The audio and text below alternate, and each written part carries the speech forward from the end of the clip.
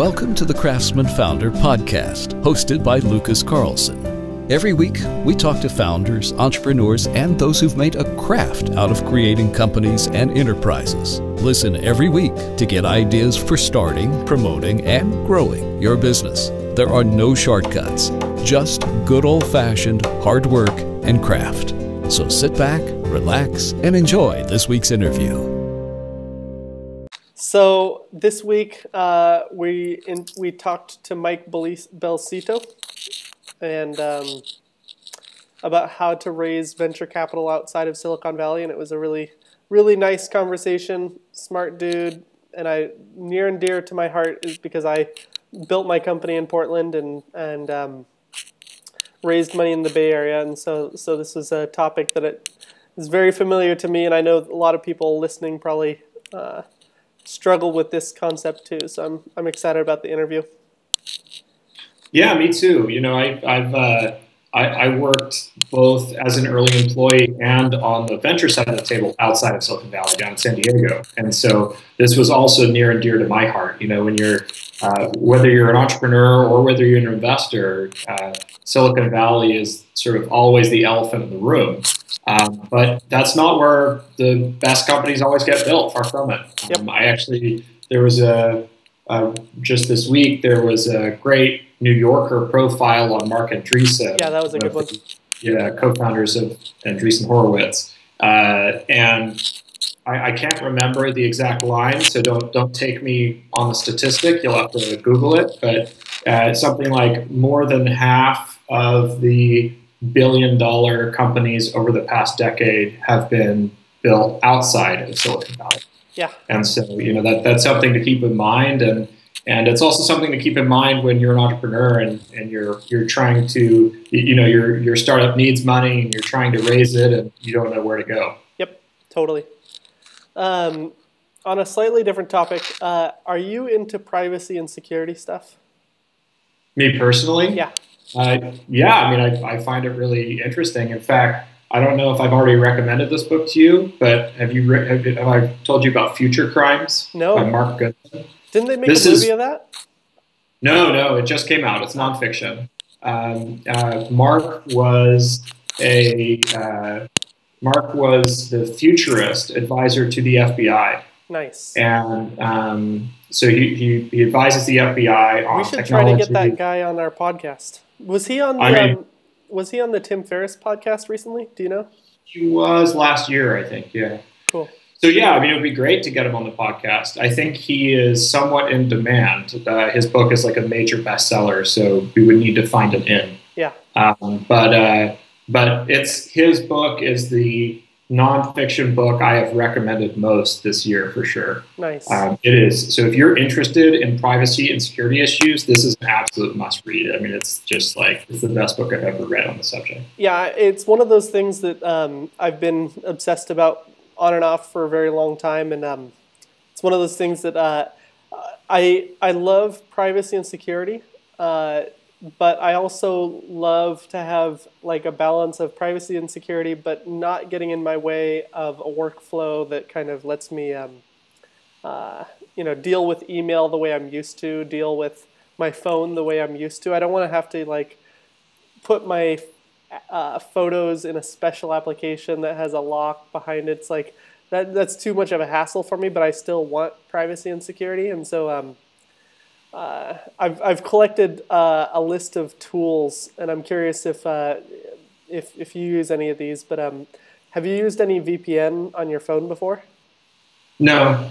So I have. I'm a big fan of VPNs for many reasons. Net neutrality is one of the big ones, but privacy, security. Just think about it. Like every email that you send is being scooped up by at least one major government, if not multiple governments, right?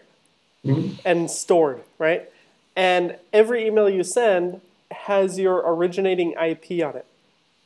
Mm-hmm. So, and every originating IP has a pretty good geolocation on it. Mm-hmm. So if somebody is sitting there in intercepting through SMTP servers somewhere in the middle, and collecting all the emails. They know where you are, when you are, historically for all time. Yep. Without even reading your email, they just have to look at one of the. It's just the metadata. One of the metadata. Yeah. And so it's like, with using a VPN, all of the originating IPs come from the VPN. And so VPN on an iPhone is not easy to get right because iPhones like to shut down everything when you lock. So what happens is you set up the VPN connection and then you lock your phone and 5 minutes later you unlock it and you're no longer VPN'd. And I'm not the kind of guy who's like, okay, well, I'm going to go back into my settings and turn on VPN again. And there's an auto reconnect feature, but it almost never works for most VPNs. And I've tried like probably about a dozen VPN apps on my phone, and I found one that does a good job auto reconnecting. And has no speed issues, because I've had some that reconnect okay but have speed issues. They do have one issue, which is that uploads are capped because they don't want you to be BitTorrenting on your phone, which is ridiculous. Like, who does that? But like, you could. You could, but they do do that, which is not great. But to balance that out, one of the board members of this company is on the EFF, so that makes it more trustworthy, and so I like that a lot. So it's Surf Easy VPN. So if you just go to the App Store and search for Surf Easy, it's the best VPN on my phone. Keep it on all the time. Everything I do is behind a VPN on my phone, and I love it. I love that. Everything's encrypted. My phone provider can't see what websites I'm accessing, can't keep logs of my Google searches. And actually, that's on my desktop. One of my favorite new apps that I found was it's a web plugin for your browser called Disconnect Me Search Plugin. Now, Disconnect Me has like 3 plugins for your browser. They have a browser plugin. They have like they have 3 plugins, but the one that I absolutely love is the Disconnect Me Search plugin. And what it does is, I hate that Google tracks your searches, keeps a history, keeps logs, that your ISP is watching for your requests to Google and they're keeping logs of what you're searching for. I think that's ridiculous. And so what Disconnect Me Search plugin does is it will, so I've tried using things like DuckDuckGo, and I love the concept of DuckDuckGo, but the search results just aren't good enough. Like every time I try it, I'm like, okay, it's okay, but like that's not what I was looking for. And Google's just the best search engine out there. It's just like you can't get around that. Disconnect Me Search plugin will, when you search for something on Google, it actually goes through a Disconnect Me site instead, which is a proxy, giving you the Google results through the Disconnect Me search web. So the Disconnect Me server is the only thing that interacts with Google, not my browser. And so I get the results, but through that extra layer, that extra buffer of protection, which I like a lot. Yeah, no, that's very cool. Have you read the other book I'd recommend on that one is Information Doesn't Want to Be Free. It's Cory Doctorow. Yep. I don't know if you've read that. I've heard of that one. I haven't read it yet. Yeah, it has a different angle. It's not about, like, it's not particularly about surveillance, but it is very relevant to these issues, and I think you'd really enjoy it. Yeah. Well, that's the other thing is, for example, one of my other favorite apps that I came across recently was a thing called Tweet Delete, and it's tweetdelete.net. And what it'll do is it'll go and delete any tweets older than whatever you want, older than a month, older than 2 months, older than 2 weeks, and just delete them. And why not? Why do people like have no problem with the fact that tweets are stored forever, and Facebook is stored forever. Like it's social media, so it's in the moment, and there's no reason for a tweet to go back more than 2 weeks. What value do old tweets have? Old blog posts, they have tons of value. They create search engines value. They have lots of information. It's in context.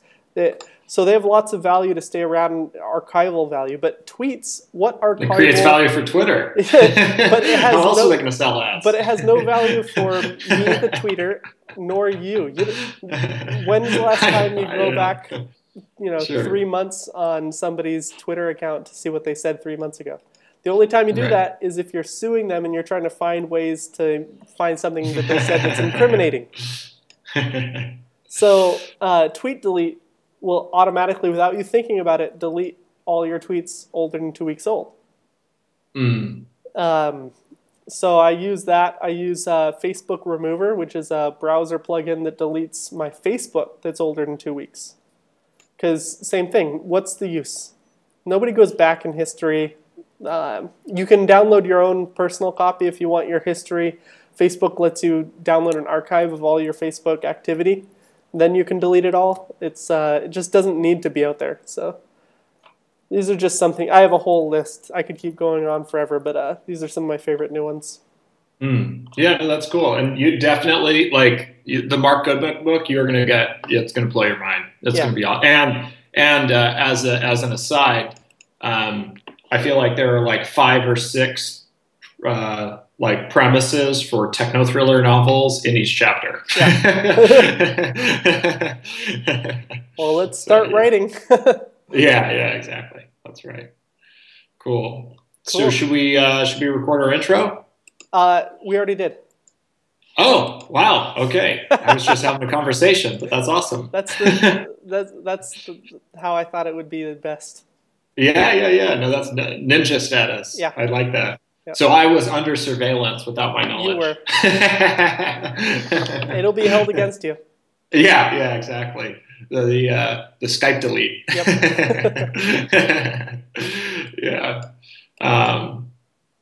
You'll love that for sure. And it would be awesome to interview him at some point. We'll just have to find a sneaky intro. Yep. There's a lot. It's interesting how much, as we mentioned Mark Andreessen earlier, software is eating the world, but, with that scale comes scaled vulnerabilities as well. Yes. It's like, it's a lot easier to steal 25 cents from 14 million bank accounts than to rob a bank. Yep. And there's a lot less risk. There's, and that's a very mundane example. Yeah. But it really is pretty. It's pretty scary. Yep.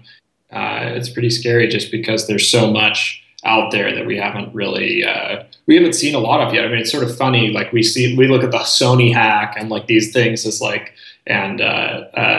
as being, and Stuxnet as being oh, look at those big deals, right? But the more shocking thing to me is that what is it? I think the average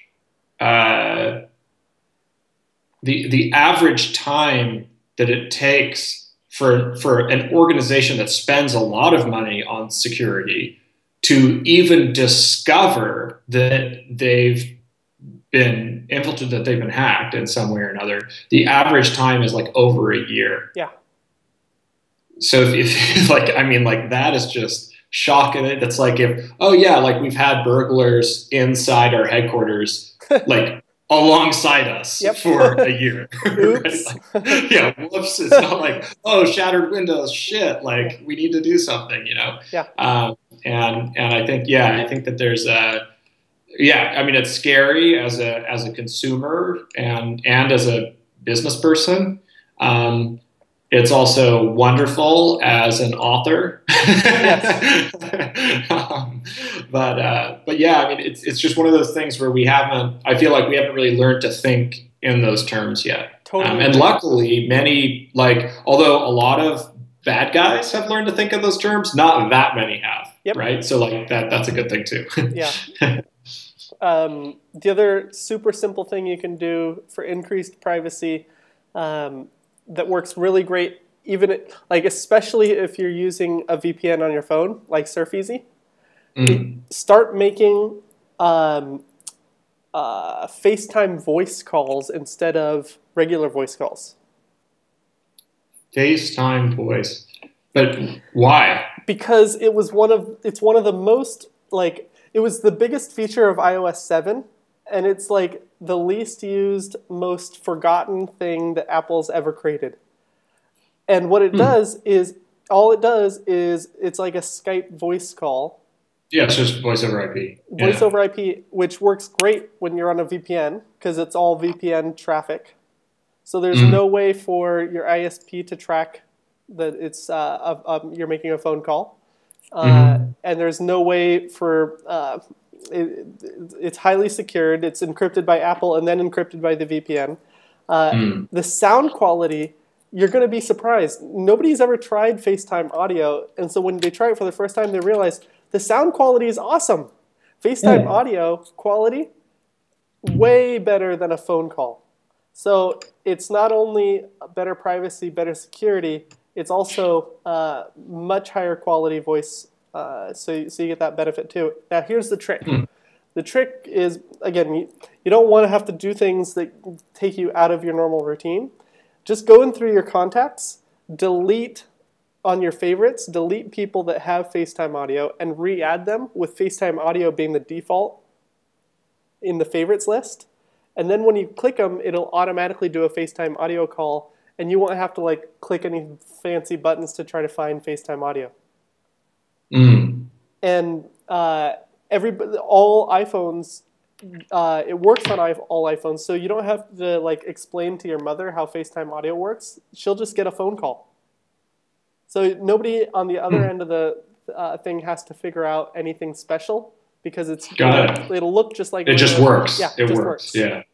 That's cool. Yeah, I'll have to mention that to Drea because I have Android, so I won't be able to do that myself. But, for Android, use Redphone.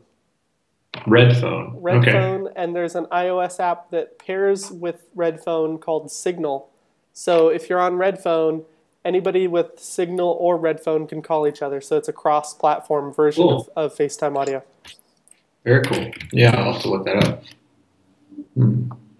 Cool. Well, let's get to the interview. Oh, okay. Yeah. Sounds good.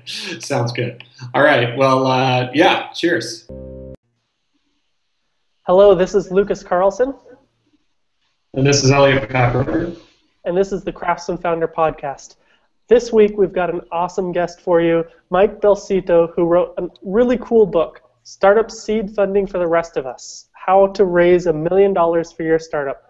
Now, this is a really cool idea because he focuses not just on raising $1 million for your startup in the Bay Area, but actually anywhere. He himself raised outside of the Bay Area, which is nice for me too because I'm based in Portland. My startup was based in Portland. I did end up raising money from the Bay Area and Seattle, but being a Portland company, it wasn't the same. And so this book goes into some of those ideas, and Mike has a background. In fact, Mike, thank you for being on. Can you tell us about your background? Yeah, and thank you both so much for having me on. I'm excited to be here. And yeah, I mean, as far as my background goes, I've been in startups for the past 10 years. So right out of business school, I went to Case Western Reserve University for business school back in 2003 to 2005. And really, I joined a startup right out of school there. But I always like to say my first startup was actually while I was getting my MBA at Case. And the quick story there is just I had approached the athletic director at the time to see if I could intern in the athletic department to try to get corporate sponsorships. And I had some experience interning in other corporate sponsorship groups, specifically within athletics. And I had pitched her on this idea, and she said, well, Mike, that would be awesome, but we don't do corporate sponsorships. We're a Division III school. We don't have the money to hire somebody. We don't have the time to divert somebody away from that. And so I said, well, great, let me start it. And that wasn't my plan. It was more of just sort of a knee-jerk response. But I thought, hey, maybe I could create this program from the ground up. And that's what I did. Within about 60 days, I ended up, coming up with, hey, what would be the sponsorship inventory? How much would we sell it for? Who should the sponsors be? And then I actually went out and found those sponsors and raised about $30,000 in annual revenue for the school within the first couple of months, which at a place like Ohio State University, that would be drop in the bucket.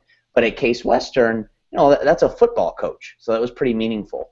So that whole experience, looking back, that was really my first startup. I just wasn't really thinking about it in that context at the time.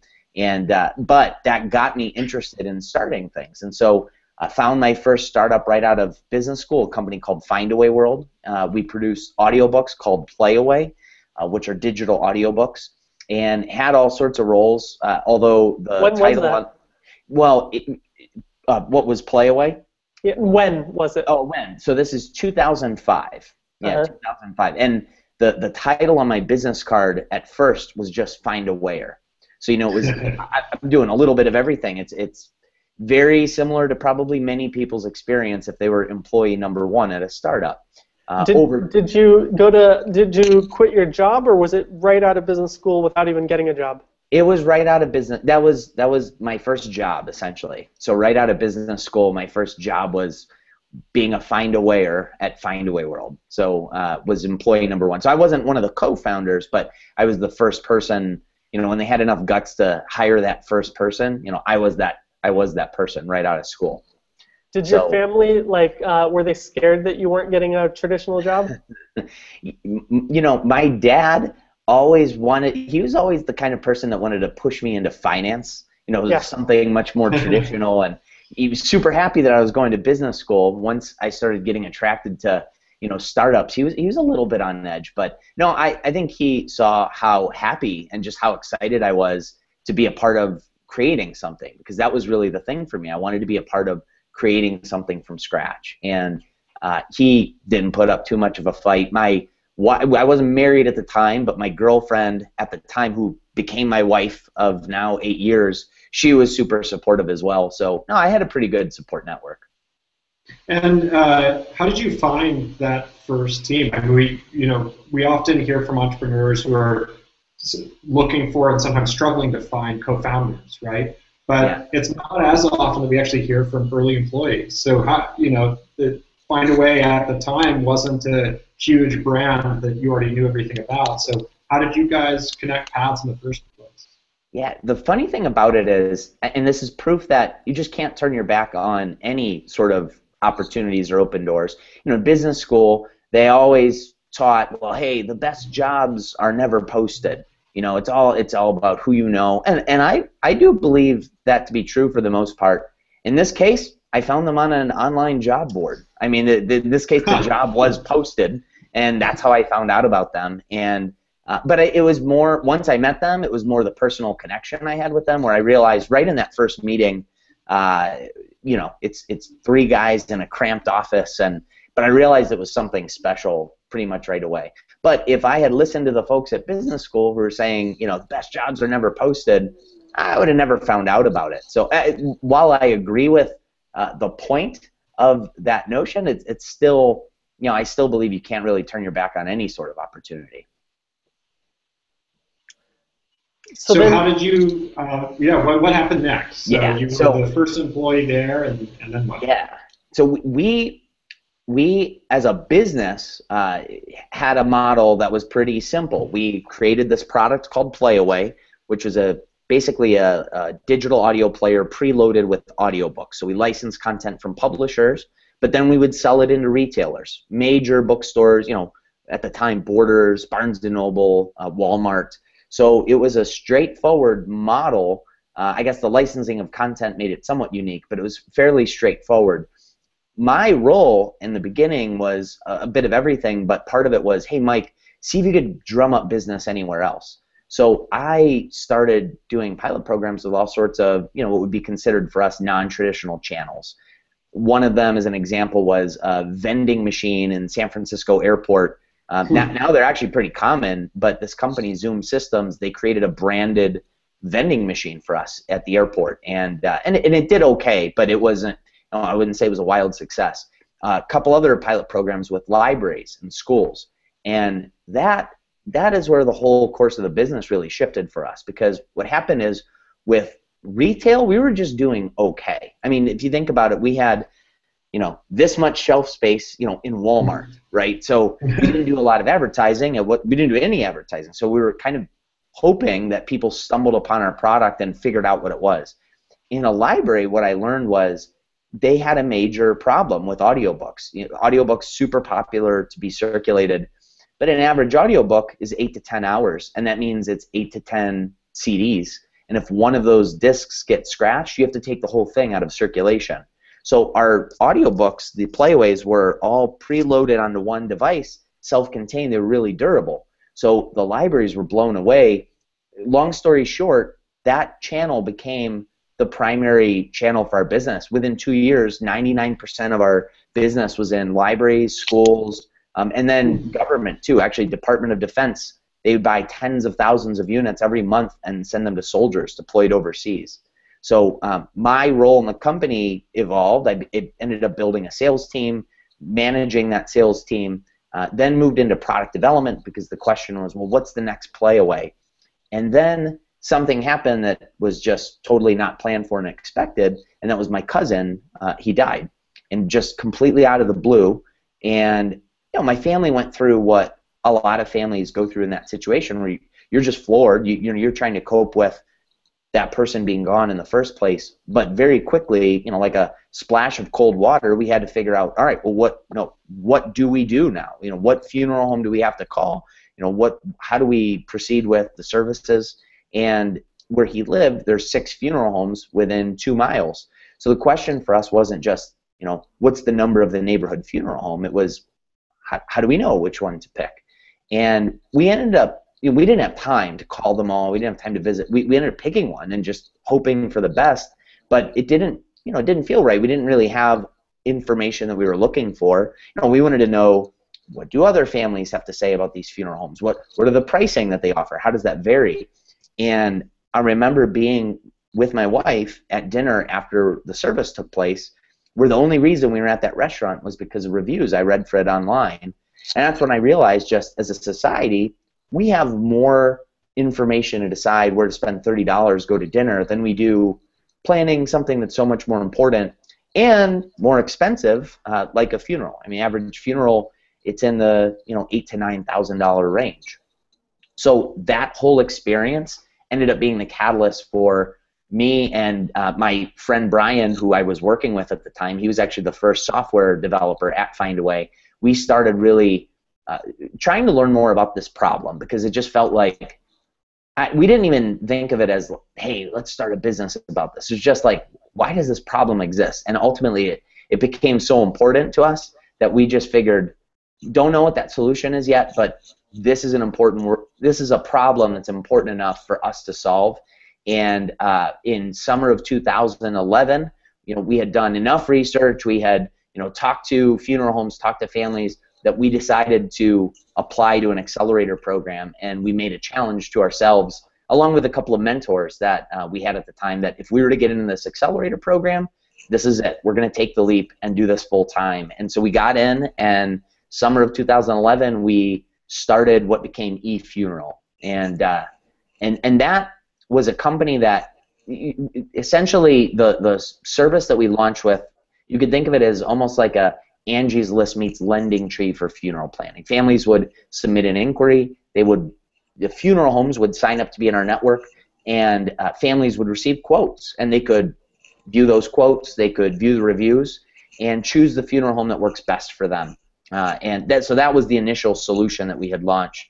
And the short story of eFuneral, in the time that we had, 3 years, we raised close to $1 million of capital. It was mostly from angel investors. There was one VC firm, But we built this really awesome, useful service. We had hospice organizations all over the country recommending it. We had families using it. It was really helpful. We struggled, however, to prove out the right business model. And we found ourselves after 3 years in this really tough spot where we built something of use, but we weren't in a place where we had proven enough traction to get more investment. We didn't have the revenue coming in where we were a sustainable business. And so ultimately we had to make a tough call. What do we do next? And we ended up, we were approached by a couple of companies, one of them that we ended up accepting an offer to sell many of our assets to. It was not, to be upfront, this wasn't the kind of sale where I put off press releases, and this wasn't a big win. It was just, hey, can we keep some of what we built alive and give something back to investors? And so about a year ago, that's what we ended up doing. And to kind of segue to the book I wrote, which is what you mentioned before, after that time that I closed down eFuneral, it was tough. I'm trying to figure out, well, what's next for me? And I started writing more as just a cathartic experience, just for my own benefit. But as I started writing, what was popping into my mind were these coffee meetings that I had with other startup founders that I knew, that they were asking me, well, Mike, your experience was amazing no matter what, but how did you raise that $1 million? We're in Cleveland, Ohio. This isn't New York. It's not Silicon Valley. And it's a funeral company. Like, well, how did you do that? And I didn't have a great answer for them because I just hadn't thought about it in that context. But really, as I was hearing that often, as I was starting to write, I thought, it would be helpful if I could put some use to this writing, not just write for me, but what if I could help people? And so ultimately, I ended up writing what became Startup Seed Funding for the Rest of Us. Awesome. So let's cut to the chase. How do you raise seed funding when you don't have connections, when you don't know investors, when you're not in Silicon Valley? Yeah, so there's a few things that I think are important for everybody to realize because the game's kind of changed over the past few years. First and foremost, you have to build something.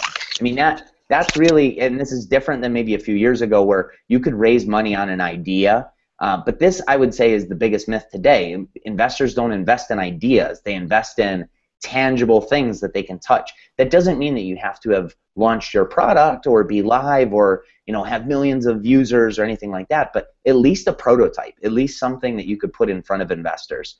So I'd say first things first, you have to show investors that you're not just all talk and that you actually have the wherewithal to create something that you could put in front of them. So that I'd say is right off the bat one of the first things. The other is, and this is where some founders get held up, at least I could speak for my hometown of Cleveland, but don't confine yourself to your own geography. You think outside of your own geography. So you had mentioned before, like, well, what if you don't have connections? And so in many cases, the people I talk to, that is the case, right? Or maybe they have a handful of connections in their local market. And it's great to start in your local market because investors do like to invest kind of where they live, right? Or where they work, areas that they're really familiar in. However, the problem comes in that certain markets are known for investors that like certain things. So for instance, I have friends that have a consumer internet company, and they're here in Cleveland, Ohio, and they struggled at first because there just aren't in Cleveland. The town does really well for medical devices, healthcare. That's along the lines of what Cleveland's known for now. It used to be heavy manufacturing, other industries for sure. But consumer internet, that's not there haven't been a lot of entrepreneurs that have had successful starts and exits in the consumer internet market. So for that reason, there's also not a lot of angel investors that are attracted to that market either. For them in particular, they did get a couple of angel investors here in Cleveland, but they ended up raising a couple $1 million. The overwhelming majority came from outside of Cleveland. So I think opening up your mind to networking with people outside of your own market is a really good idea. The problem is the next question that people ask me when I tell them that, which is, okay, I get it, Mike. I'll think outside of Cleveland. But if I didn't have many connections in Cleveland, I sure as heck don't have connections in New York or Silicon Valley or Austin or anywhere else.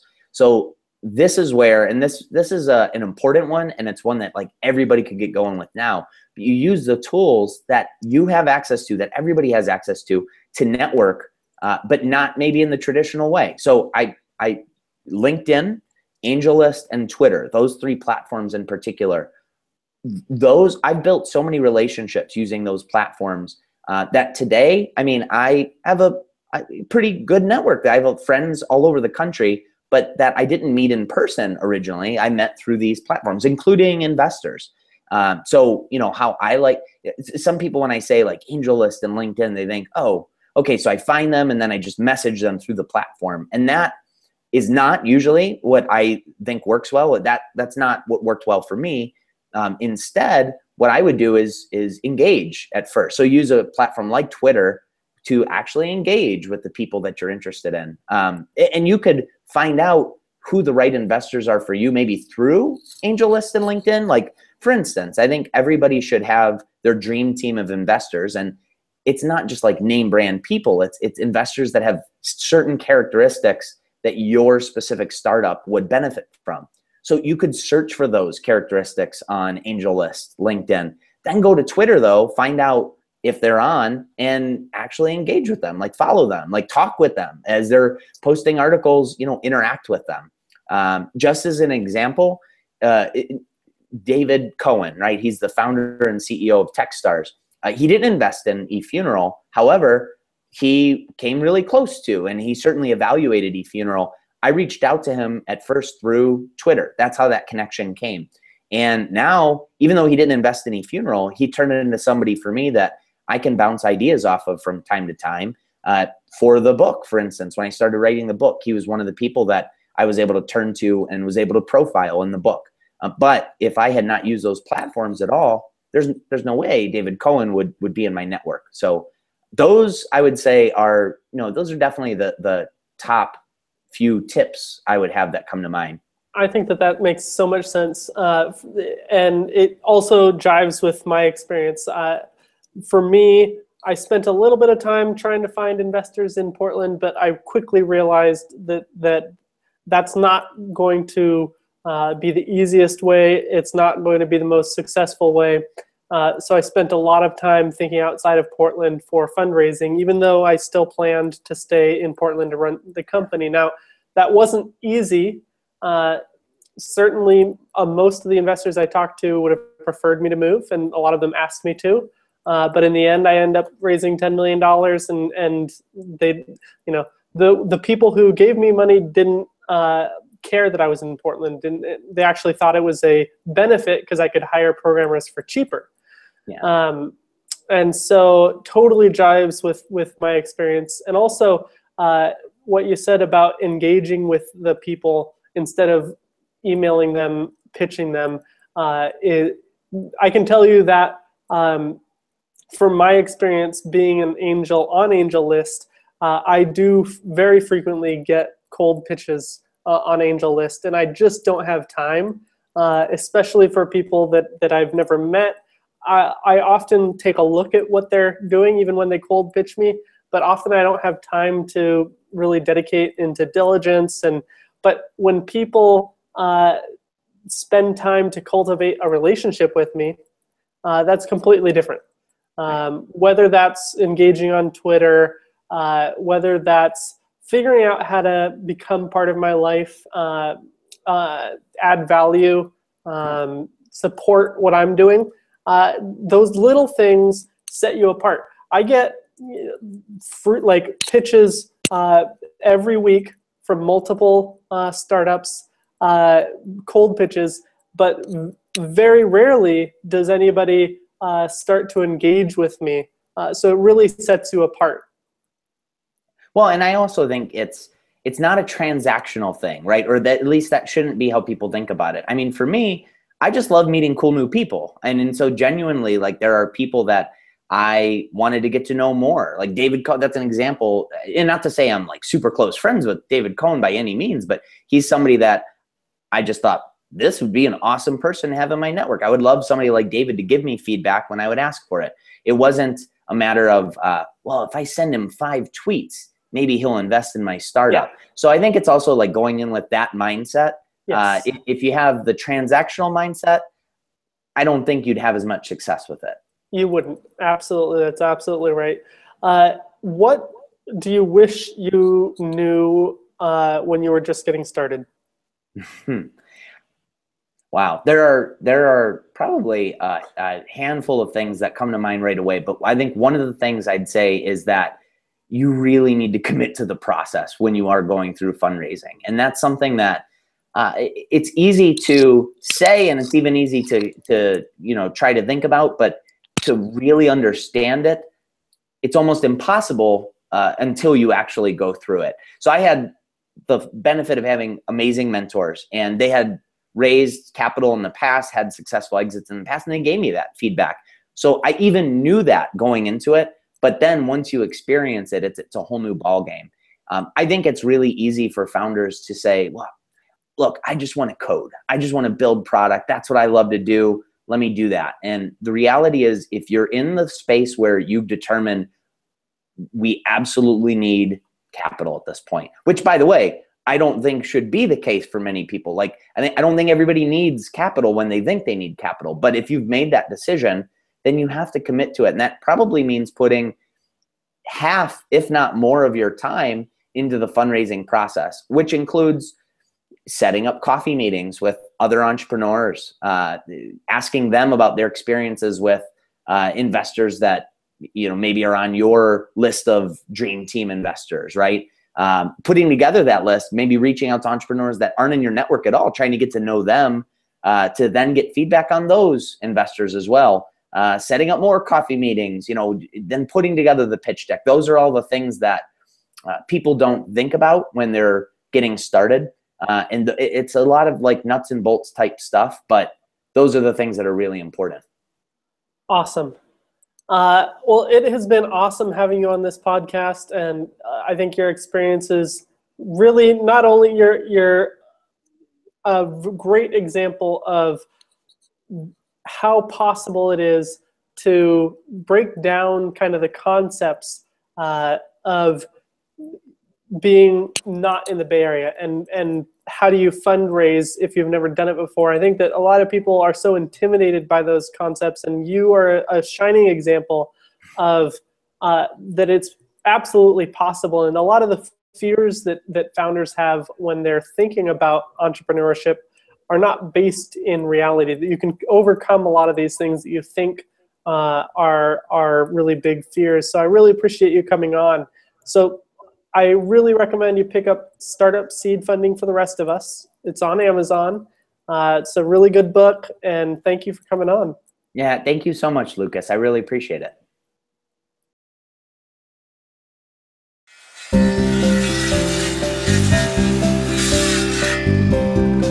Thanks for listening to the Craftsman Founder Podcast with Lucas Carlson. If you like what you just heard, we hope you'll pass along our web address, craftsmanfounder.com, to your friends and colleagues. Be sure to check out our archive section on our website for previous podcasts. This has been a Craftsman Founder production. Join us next time for another edition of the Craftsman Founder Podcast.